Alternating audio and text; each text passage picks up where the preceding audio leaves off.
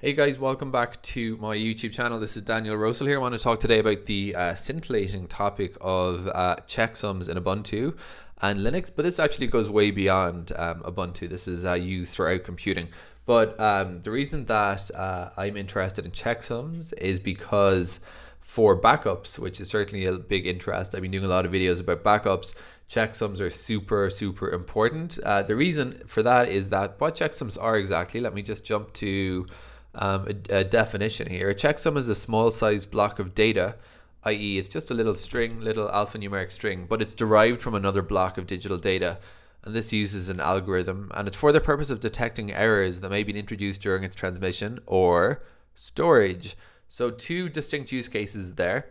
By themselves, checksums are often used to verify data integrity, but are not relied upon to verify data authenticity. That stuff is actually super important. Let me just try to break it down a little bit.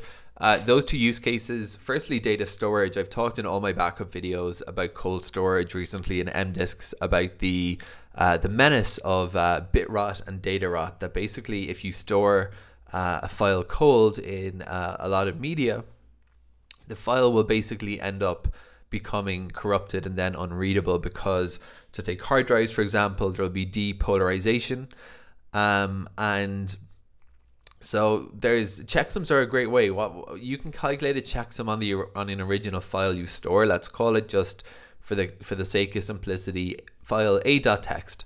So you calculate a checksum using one of these algorithms, and that checksum is a unique series of letters and numbers that verifies that this was when we created this file, this was a checksum. This is when it was not corrupt, right? We know that this was a good state. Then let's say we want to create two backups of a.text. So we can look at their checksums, and if all is good, they should be the same. If there's problems, the checksums will be different. And that's one way of detecting data rot. Now it says here as well, introduced by transmission. So this is kind of referring to stuff like, you know, when people are putting copies of files on the internet, and sometimes they get corrupted in that process. This is another way. So when you're downloading Linux distros, right, you'll typically see the download link and then a checksum link, and I'd say most people, including me up to very recently, never went into the checksum link. The checksum link, as you can see, has a alphanumeric string, and then it's got the file name. So I've downloaded this file. I chose Puppy Linux, so it would be a quick download.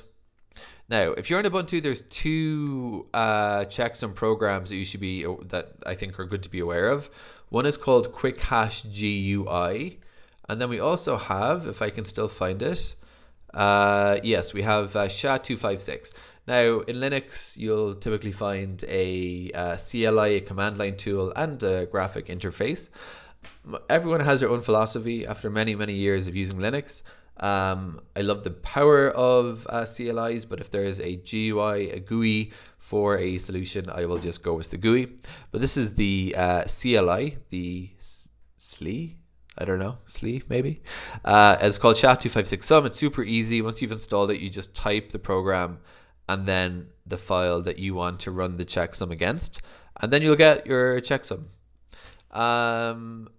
And the cross-platform tool is QuickHash. So QuickHash is also available for Windows and Mac. So let me show you how QuickHash will do its business. I'm just going to pop it open here. So here's QuickHash, and let's say that I want to put in my file. So I'll click on File, and I'm going to select my download from amongst all my recent thumbnails and whatever I've been working on. It is the here we go, the ISO file. So you can see it takes a few seconds to run, and then what we've got here, and I'm highlighting it, that's the checksum, right? So you can do this for any file. It doesn't need to be a Ubuntu download. It can be a Word document, it can be a video, in fact, etc. Okay, and you can even use this to compare two files, file A and file B. Let's just stick with this, right? So we got our checksum here, and what you're supposed to do, whoops, that I'm gonna have to clear that.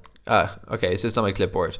6A, 45E7, A360, 5B7, D3172, EB, D9, E885, CA460, E4, And I'm sure there's some clever way of doing this, manually, but that looks fine to me. If I just zoom in, I'm gonna make that big, and then I look here, and you can see 6845E7A30 5B 7D 3172 EBD EBD9 EAB 5CA 460E4. That's perfect. So those checksums are exactly aligned, and that's basically how you can use checksums in Ubuntu to verify not just the case of downloading installation programs off the internet, but you can also use them to compare a original backup with a subsequent backup copy. A very, very useful thing to know how to do.